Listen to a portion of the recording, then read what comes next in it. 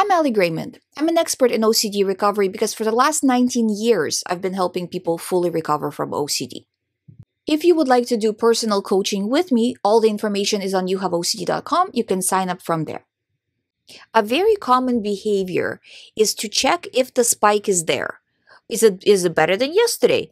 How much gone is it compared to yesterday? Oh my God, what if it's not as good as it should be? What if I'm never going to recover? And so on and so forth. Don't check for it.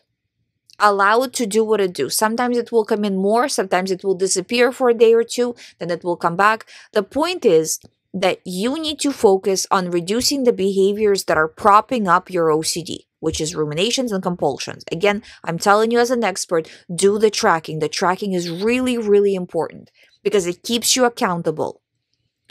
So you are focused on this. You are also focused on important things in your day, what you're doing in your life, hobbies, interests. That's your focus. Not, I got a thought, I got a feeling, how was it compared to yesterday? Where's my mind going? Like, no, none of that. I have a plan of the day. I have things to do. I don't care about all this OCD stuff. I'm going on with the day. That needs to be your motto.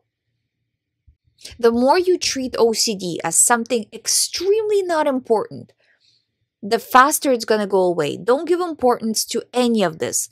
No, not where the thoughts are, not how you're feeling, none of it. It's not important. What's important is not powering it up, which means not ruminating about it, not thinking about it.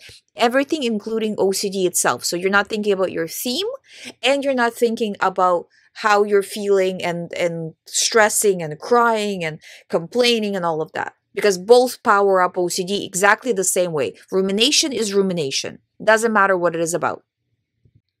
Thank you for listening. If you have not subscribed, please subscribe. If you would like to do private coaching with me, please sign up through youhaveocd.com. I'll see you tomorrow.